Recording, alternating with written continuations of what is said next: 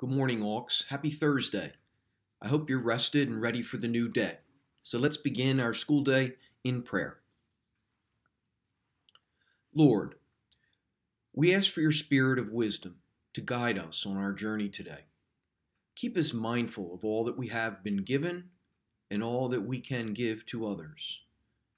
Give this day to us the eyes and heart to see the importance of small things, our tasks at school, our attention to our family members at home, and the small acts of kindness we can do for others.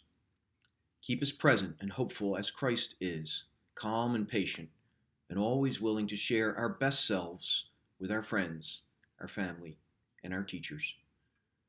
We ask this as we ask all things in Christ's name. Amen. Saint Norbert, pray for us. So good morning, students. The sun is out.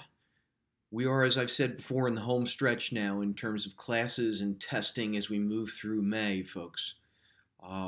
As I keep saying to you, stay on your studies and commit to a daily routine.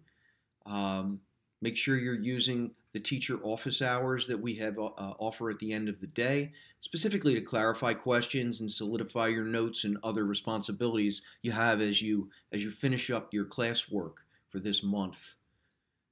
As I said a couple weeks ago, keep on keeping on, Hawks. We will work through this together. Have a great day, Hawks. I'll see you tomorrow.